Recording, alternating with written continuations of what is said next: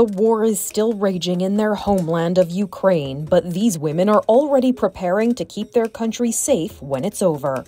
They're doing perfect. 6 women are the first to be trained in demining tactics to safely dispose of explosives and remnants left behind by the conflict. There is a huge demand on people who know how to do demining because the war will be over soon, we believe, and there's so much work to be done, and I think that I'll be helpful, absolutely. Yeah. Yuliia Katelik is a mother of 3, and she says she's concerned about children being able to play safely outside again.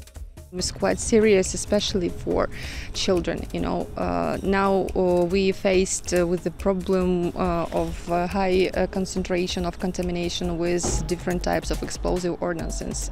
The women are being trained in Kosovo, a country that has suffered from recent war. It's still fresh in our memories, the difficulties we met when we started clearance in Kosovo. So the training center is built up on our experience, and it's like first-hand experience. It's not a job these women ever dreamed of having, but since the conflict started, they say their dreams have changed.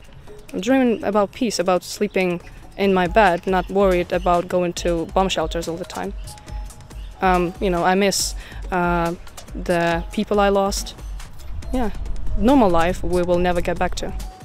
For Inside Edition Digital, I'm Montalbano.